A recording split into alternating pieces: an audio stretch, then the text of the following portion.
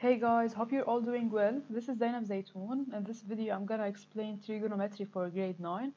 The objectives of this video or this part of this chapter is to define trigonometric lines in right triangles and find the measurement of angles and sides in right triangles using trigonometric ratios.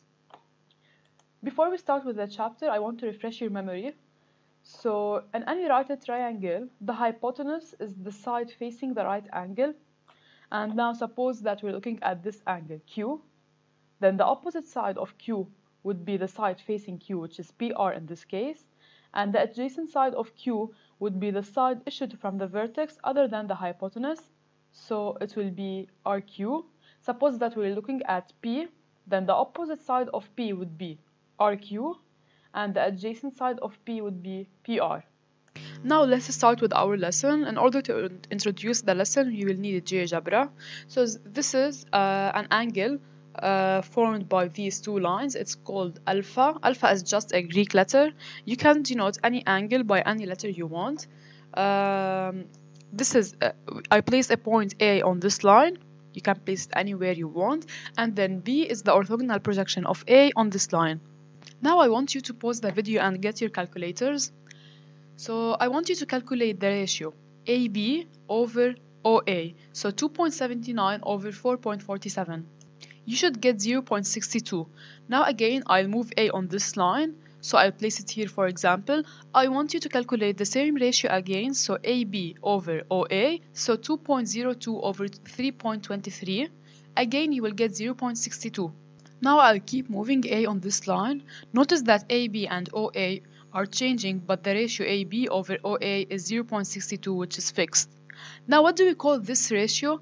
This ratio is called sine of alpha. That's how we define sine of alpha. So sine of alpha is AB over OA in this case, and notice that the triangle is right. To make it more general, sine alpha is equal to the opposite side over the hypotenuse.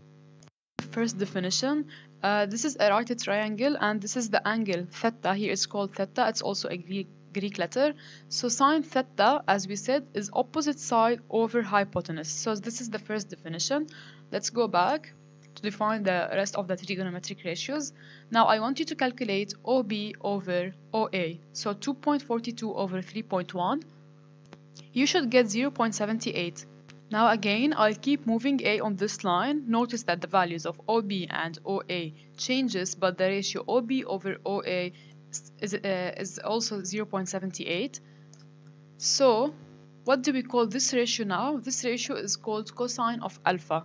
So cosine of alpha is OB over OA, and to make it more general, in a right triangle, the cosine of this angle would be adjacent side over hypotenuse. So now we're done with the second trigonometric ratio. So cosine of alpha is adjacent side over hypotenuse. We still have one trigonometric ratio. Now calculate the ratio AB over OB. You will get 0.8. I move A and calculate it again and again. You will still get 0.8. Now this ratio is defined as tangent alpha. So tangent alpha in a right triangle would be opposite side over adjacent side. So this is the last trigonometric ratio. So tangent alpha is opposite side over adjacent side. Keep in mind that you can only use this in a right triangle. Application now. So exercise 1, consider the right triangle ABC at C and you're given the length of all of the sides. Now calculate cosine CAB. I'll keep the definitions in front of you.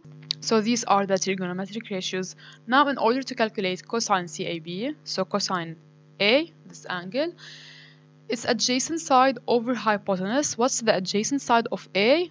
It's AC over the hypotenuse, which is AB. AB is the hypotenuse since it's facing the right angle. So, cosine. First, you should state that ABC is the right triangle at C to be able to use these rules. Now, so cosine CAB is adjacent side over hypotenuse, as I said. So it's a 12 over 13 because it's AC over AB. CAB, so sine A also. So sine of any angle in a right triangle would be opposite over hypotenuse. So opposite side of A over the hypotenuse. So opposite side of A is CB and the hypotenuse is AB. So it's 5 over 13. Now sine CBA, so sine CBA, so the angle B, also is opposite over hypotenuse, which one is the opposite side of B? It's AC over the hypotenuse, which is AB, so it's a 12 over 13. This is the solution. Finally, tangent CBA, so tangent B, according to the rule, it's opposite over adjacent. So what's the opposite of B? It's AC over the adjacent, which is CB, so it's a 12 over 5. Now let's do another exercise. This is exercise 2. You have this right triangle, and you have the side of CB and the measurement of angle C, and you need to find X. So how do you think about this exercise and which trigonometric ratio to use? So with respect to C, the side CB is adjacent side to C, and AC for sure is the hypotenuse because it's facing 90. So which rule combines both the hypotenuse and the adjacent side?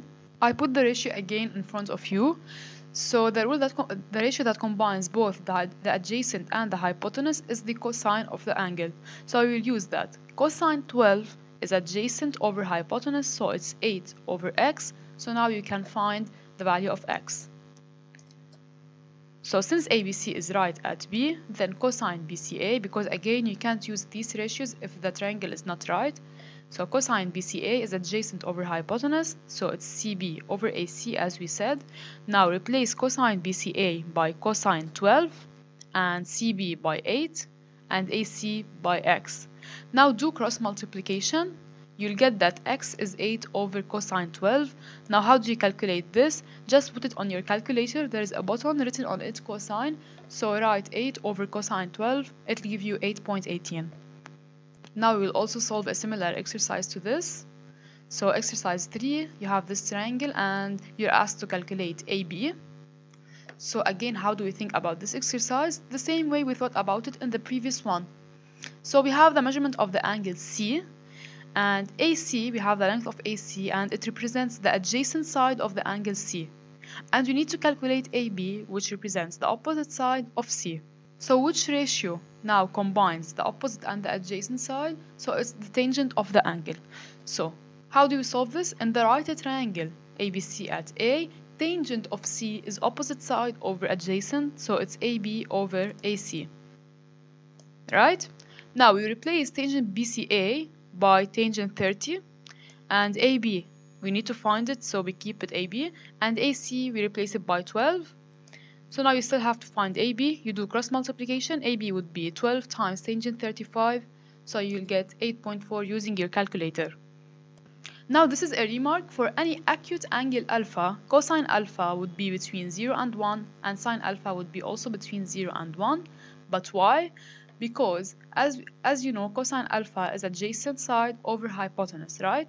So they are both positive numbers, so for sure it will be a positive number, which is greater than 0. Now, why is it less than 1? Since it's adjacent over hypotenuse, and the adjacent, for sure, it's less than the hypotenuse, because the hypotenuse is the largest side in a right triangle. So if you're dividing, if you have a fraction where the numerator is less than the denominator, then this fraction would be absolutely less than 1. Same for sine alpha. Now, if x and y are complementary angles, then cosine x equal to sine y, and cosine y is equal to sine x. What does this mean? So if x is 30, for example, and y is 60, then cosine 30 would be sine 60, and cosine 60 would be sine 30.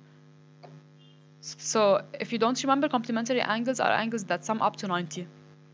Now this is the last exercise that we will solve in this video. It's taken from the official exams. So consider a triangle ABC and designate by H the foot of height relative to BC. H is between B and C, given that AC is equal to 6 and cosine HCA is equal to 2 over 3. Now since you're not required to draw it, just sketch it. So pause the video and sketch the figure. The sketch of this figure. Now calculate. I marked the angle C just to remember that I have cosine HCA by given. Okay, and this is 6. Now calculate CH and AH. So I need to calculate first CH. So what do I have? I only have 6, the length of AC, and I have the measurement of the angle. So since I have the side and measurement of an angle, you should think about trigonometric ratios. I can't use Pythagoras theorem, for example, because I only have the measurement of one side. So which trigonometric ratio should I choose?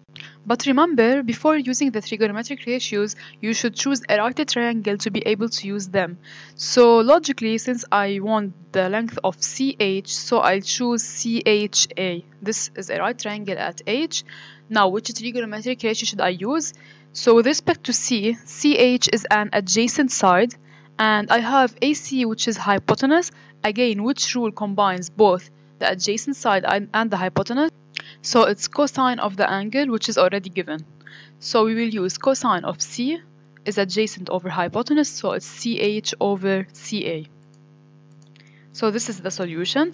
In a right triangle AHC at H, cosine C is adjacent over hypotenuse, so it's CH over AC. Now, by giving cosine ACH is 2 over 3, CH we need to find it, and AC is 6 also by given. Do cross multiplication, you'll get that CH is equal to 4. Now you're asked to calculate AH. So AH, now you have the measurement of CH and you have the measurement of AC. So by Pythagoras, you can get the measurement of AH. Do it by yourself. This is the final answer. Now, part 2, knowing that tangent HBA. So now you have tangent of this angle is 2 radical 5 over 5. Calculate BH and BA. So let's start by BH. Calculate BH. So also, let's choose the right triangle that has BH as a side. So obviously it's BHA. Now you have tangent of this angle and you need the measurement of BH. What else do you have? You have AH from the previous part, right? So since you have this angle, what does BH represent to this angle? It's the adjacent side. What does AH represent to this angle? It's the opposite side. So which one combines the opposite and the adjacent side? It's the tangent of the angle, and it's already given. So we'll use that in this right triangle, tangent HBA is equal to the opposite side over the adjacent side. So this is the solution.